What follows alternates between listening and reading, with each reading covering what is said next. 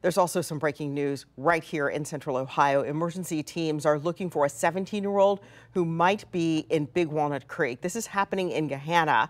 We have it mapped out for you. You can see it's off of Knob Hill Drive. Rescue crews started searching after midnight, but then had to pause because of the weather. Teams recently went back out onto the water for their search. Investigators believe the 17-year-old recently got into some sort of argument with his family and left home before walking into that creek. Trails along Big Walnut Creek are closed as that team conducts its search. So we will watch that because those waters will certainly be rising today.